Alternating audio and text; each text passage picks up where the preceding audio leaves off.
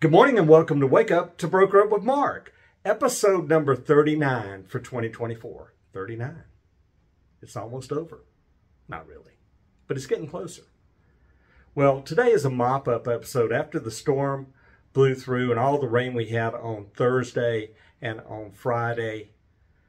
You know what? It's time to reach out to your buyers and sellers that you're working with. Check in on them. Check and see how things are in their world. It's the perfect opportunity for you to reach out to them and do a well check. So if you're working with sellers on listings, go do a drive-by, especially if the property is vacant, especially if the property is on a basement. Check for fallen trees, check for damage to the roof, check the basement for leaks. Check out the property. Walk the property, especially if it's vacant. Talk to the homeowner. Make sure there's nothing going on. And then if you're the listing agent and it's under contract, call the co-op agent.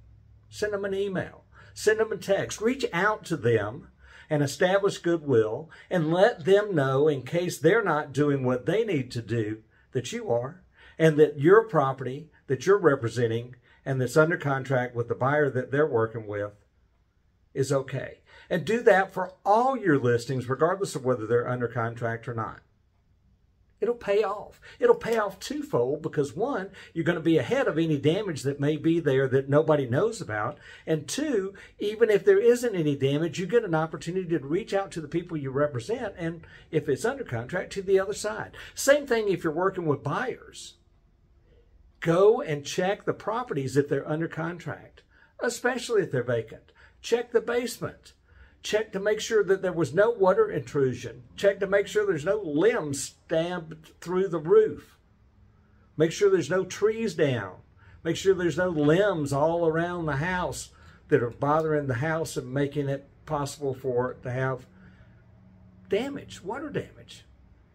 You've got the opportunity to not only be out there and be out front, kind of like the power companies are and the linemen are, but you got an opportunity to cash in on that because you're going to call the people that you represent and you're going to let them know that everything's okay based on your visual observation.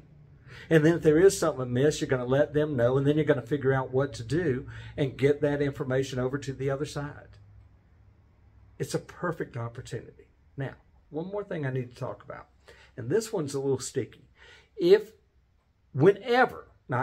Whenever you get a seller's property disclosure statement exhibit, whether it's back from a seller you represent when they complete it, or if you're representing a buyer and you get it from the listing agent, check it, read it.